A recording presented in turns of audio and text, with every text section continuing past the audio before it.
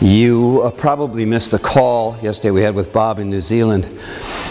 But I asked him, Bob, if you were going to leave us with one, guidance, one thing, what would you like to see?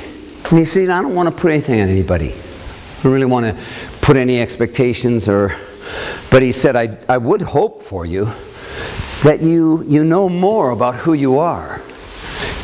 And that doesn't mean to me you know about who you are. It's that, again, it's that, the famous the two guys sitting by the whorehouse, and the one says, have you done it? And the other says, yeah, I've done it. Well, I haven't done it, but I've read a lot about it. Okay.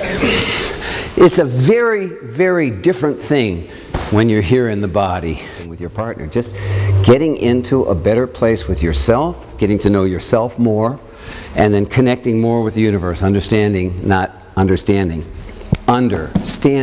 more about how the universe works. And then at moments, and I'm going to guess, it showed up when your partner and you were moving, and there was no force and there was no effort.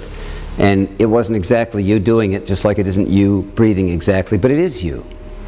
Or is it? I don't know. How do you want to talk about it? He said, learn more about yourself and learn more about how the universe works.